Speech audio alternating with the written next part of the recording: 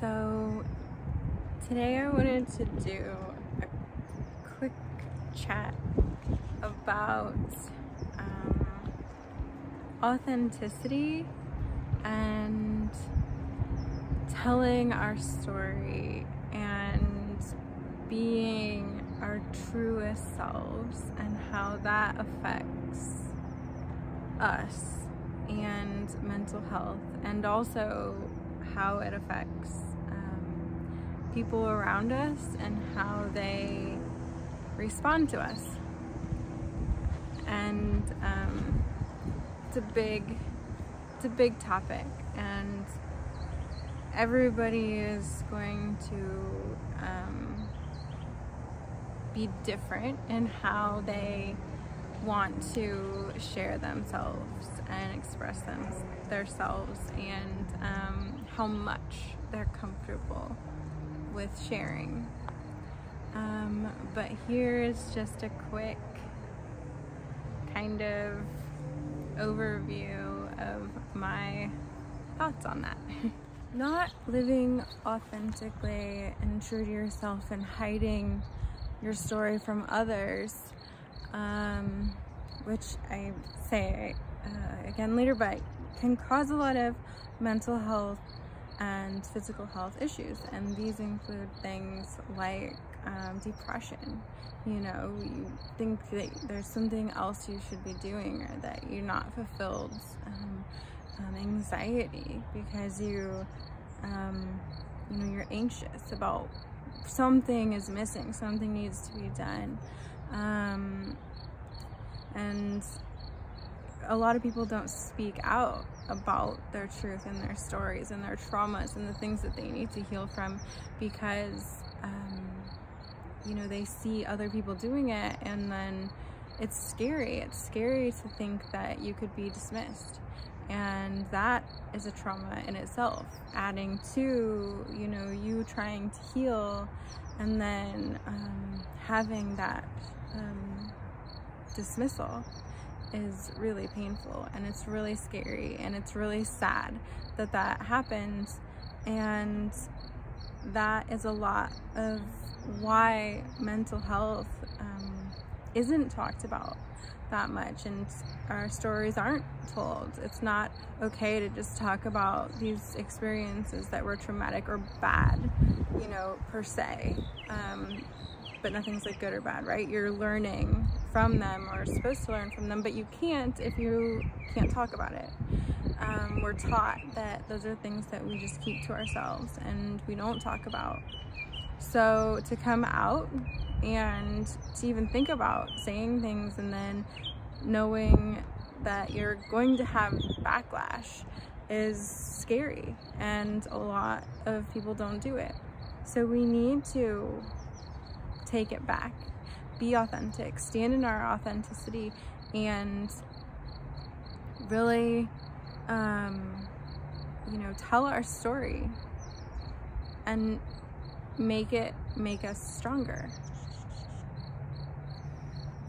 Not being true to yourself keeps you in this cycle of wanting more, of wanting something else, and a lot of times we don't know what that is that we want, or that we're seeking, or that we're searching for, that we need to feel whole, because we're just not being our truest selves.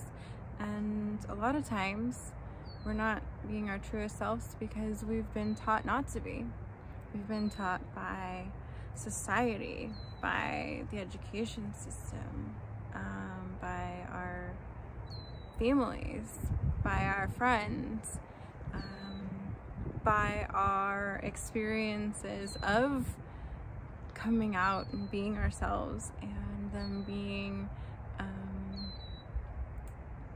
maybe viewed as negative, or maybe we've been told not to do these things. And nobody has the right to tell you who you are, who you can and can't be, and what is best for you.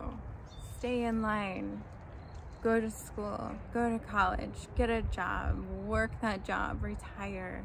That's what we're supposed to do. Come home after work, numb yourself with alcohol, you know, stunt that creative side, stunt that part of you that wants to be wild, that wants to know nature, that wants to know yourself and your desires, and put that out into the world.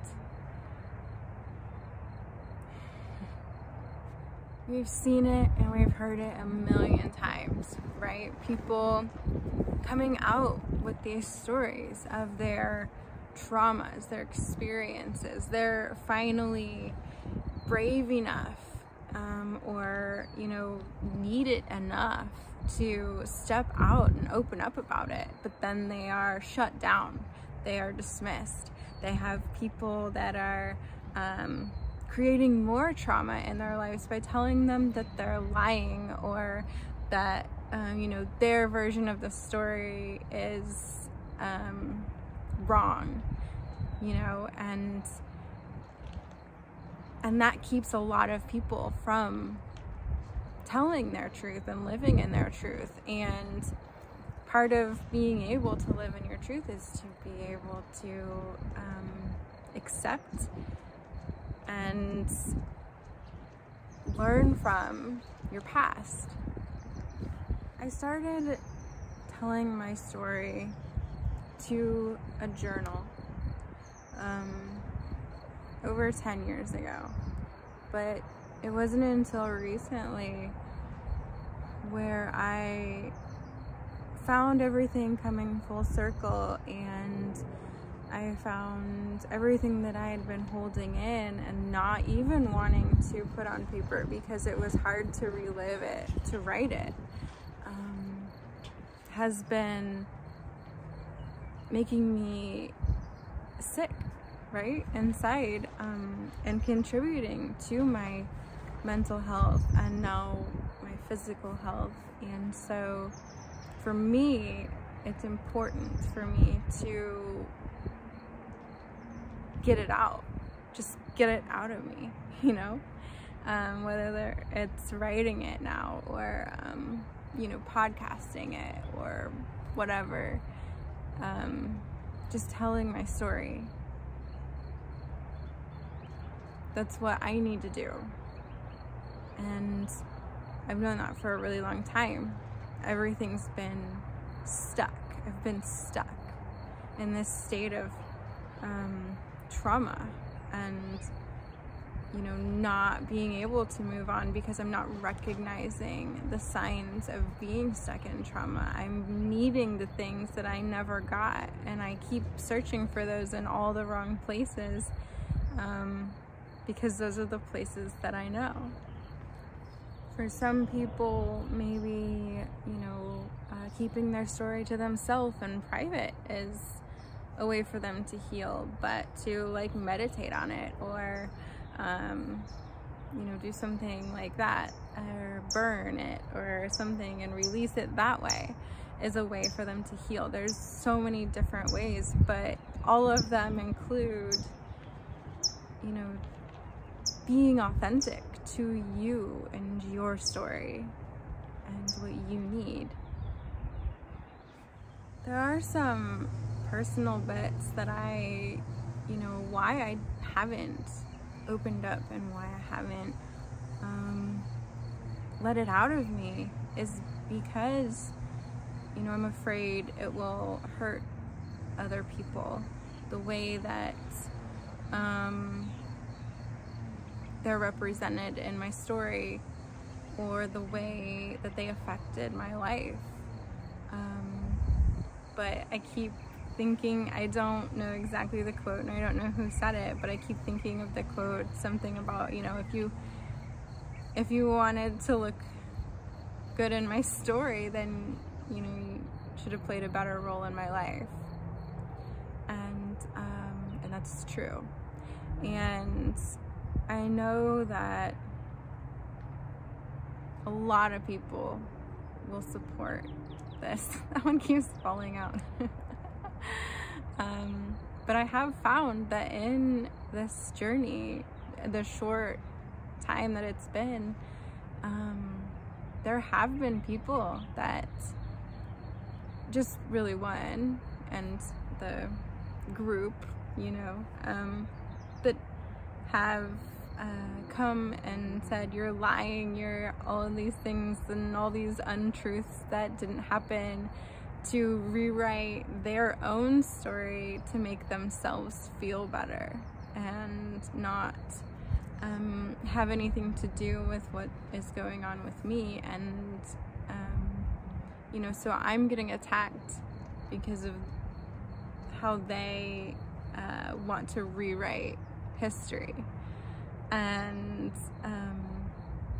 you know, that's just part of the process. I'm telling my truth, they know the truth, and they're not ready for it. And I said something not long ago, like, my truth is too big for a lot of people to handle, and that's very true in that situation. It's too big, it's too much, and I understand that, and I understand that they're not ready to accept their truth. But the thing is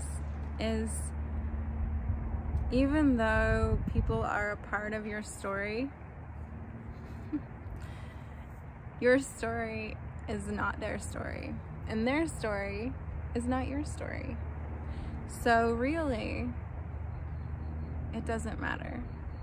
And you know, part of healing is being truthful, acknowledging, learning, and then rewiring, changing your brain and patterns so that you can have healthier relationships with yourself, most importantly, and with other people. And that's really what I'm working on, and that's really what I want to take you through in this whole journey and all these videos, and whatever else comes out of it. But at this point, I'm an open book, and it feels so fucking amazing to be living me and doing me and working toward you know, focusing on what I need and putting it out into the world, and hopefully helping other people, because that is my main goal, is to help other people.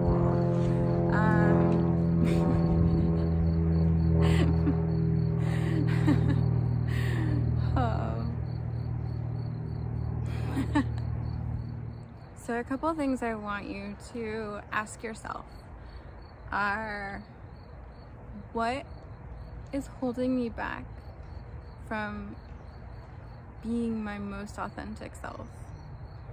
And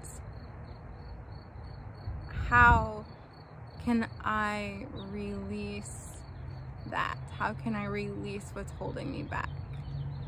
How can I let go of whatever it is, you know, the feelings, the worry about the other people, and how will that benefit me?